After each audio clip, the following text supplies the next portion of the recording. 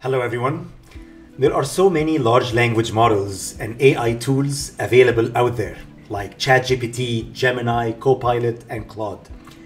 And I got asked this question a lot, which model I should choose? Well, choosing the right large language model isn't guesswork anymore. It's actually data-driven. So in this video, I will show you how to compare top large language models using what we call it Vellum Leaderboard and Hugging Face LLM Leaderboard.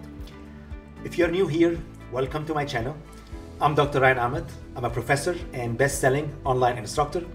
I've taught over 500,000 students on Udemy and Coursera. And on this channel, I break down AI, LLMs or large language models, and AI agents in a simple and practical way. So let's go ahead and get started. All right, so in artificial intelligence and large language model space, there are two categories of models. There are open source models and closed source models. Open source, that means you have access to all the weights and connections, basically, between neurons. And closed source models, that means the model itself is locked in. And example of that is ChatGPT from OpenAI. So the first leaderboard that I would like to share with you is what we call it Vellum Leaderboard. I'm going to include the link as well in the description below. And here you should be able to see all the famous models, mostly the closed source models, and should be able to see their performance. So for example, when it comes to reasoning abilities of these large language models, you will see that Grok by Elon Musk's company, XAI, you will find that it achieved almost 87.5%, which is mind-blowing. The benchmark here is what we call a GPQA or Google Proof Q&A. These are a set of really hard problems that are kind of PhD level when it comes to chemistry and math and so on. And you will find that Grok is actually almost close to perfection. It's almost at 87.5%. Next, you will find Gemini 2.5 Pro, and this is of course by Google. You will find here OpenAI O3 model coming in at 83.3%. What you see here is when it comes to math capabilities, you will find the Grok as well. It's kind of beating pretty much everyone here. And this is Grok 3 here. This is Grok 4. And you will see that this is the OpenAI O4 Mini as well, doing really well on the math, what we call it AIME 2025 benchmark.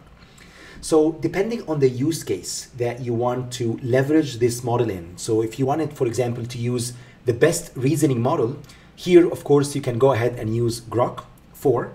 If you wanted to leverage math, I would say, to use these models to solve math problems, you can go ahead and leverage Grok 3 or as well, second close is OpenAI models. When it comes to agentic coding, and this is the ability of these large language models to solve complex problems when it comes to coding. And if you hover on top of it here, you should be able to see that the ability of LLMs to solve GitHub issues. And you'll find as well that here Grok 4 is beating pretty much everyone. When it comes to best in tool use, here you will find Llama by Meta is another as well model here that is beating beating everyone or the other models. When it comes to adaptive reasoning, Gemini 2.5 Pro is best. And the last benchmark that I would like to share with you here is what we call it Humanity's Last Exam. And if you hover on top of it, you will see that this is the most challenging benchmarks across multiple domains. Basically, when we get there, that means you have like an AI that is smarter than all humans combined. We are not there yet, but we are getting very close. We're actually at 25.4, and of course, Grok 4 is leading the chart right now. And when it comes to speed and affordability, you will find these are the fastest models. So Llama models are actually the fastest across all of them. And when it comes to latency, you will find AWS model. This is actually our first time to see the Nova Micro. That's another large language model by AWS or Amazon Web Services. And when it comes to the cost, you will see the comparison between all these models here. Another important point as well is when it comes to context window. Because I get asked that question a lot, which is, can I upload maybe like 100 documents to these large language models? Well, you are limited by what we call it the context size, which is how much data you can feed to the large language model at once. And what you see here is if you'd like to compare GPT-4o, and let's say if you scroll down, you can pick any model you want. Let's pick, for example, Gemini 2.5 Pro. If you are enjoying this video so far, I would really appreciate it if you can hit the like button. It's totally free, but it helps us a lot. And if you would like to get access to the prompts and the slides that I use in all my YouTube videos, please go ahead and join our AI community, link in the description below. What you see here is that Google Gemini has the largest context window, and we're talking about 1 million tokens. So the idea here is that 1 million context size, that means you can feed in the entire work of Shakespeare in one run to that model, which is mind-blowing. So you will see, for example, GPT-4, we're talking about 128,000 context size. Of course, you can compare the cost as well, and latency and speed too, and you can see that here as well on a bar chart. Okay, so if you scroll down, you should be able to see the model comparison here. So if you're interested in, let's say, software engineering and benchmarking, you can go ahead and use that benchmark here, and you'll find Grok 4 is beating everyone at 75%. If you want to use the model in, let's say, solving math problems, you can go ahead, sort here, and you should be able to see OpenAI O3 Mini as 97.9%. So the second leaderboard that I would like to share with you is coming from Hugging Face. And what we had here is what we call it the archived or old leaderboard. And the idea here is all these large language models are getting better by the week. So what you find here, for example, is that the performance of all these different models back in September 2023, we're talking about, let's say, 40%, maybe here, another model talking about, like, let's say 20%. What happened is that all these models in just 1 to 2 years time span, they basically solved every single problem that we had here for all these different benchmarks, which is mind-blowing. I've been in the field of artificial intelligence for the past 10 plus years, and I would never imagine that these AI models will get really smart that quickly. But this is where we're at right now. So what we found is that all these different benchmarks that we have here, they are not that great anymore, and that's why we need harder problems to be able to compare these large language models. So if you scroll down, you should be able to see these are new, basically, benchmarks. One of them is what we call a GPQA or Google Proof Q&A. And you can find a link as well here to the paper. So if you go ahead and click on it, you should be able to see the paper here. You can go ahead and read it. But the idea is that this is kind of PhD level benchmarks. And they are really hard questions, and they are Google proof. So you can't just go and Google them.